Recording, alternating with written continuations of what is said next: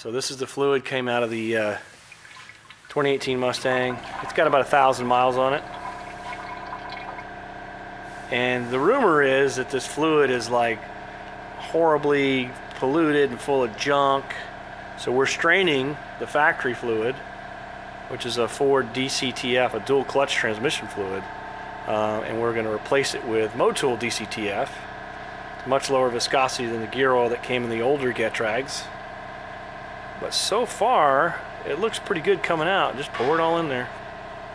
Let it rip. I mean, it's a little dark, but as you can see, you know, looking through the fluid at the white background of the strainer, it doesn't look bad at all. Yeah, there's nothing wrong with this. There's no metal, there's no trash. Nah. Nothing. Rumor dispelled. So the worries of the MT82-D4 having all sorts of wear problems. I mean, I've tracked the car twice, autocrossed it, and beat the crap out of the car for 1,000 miles. It looks great.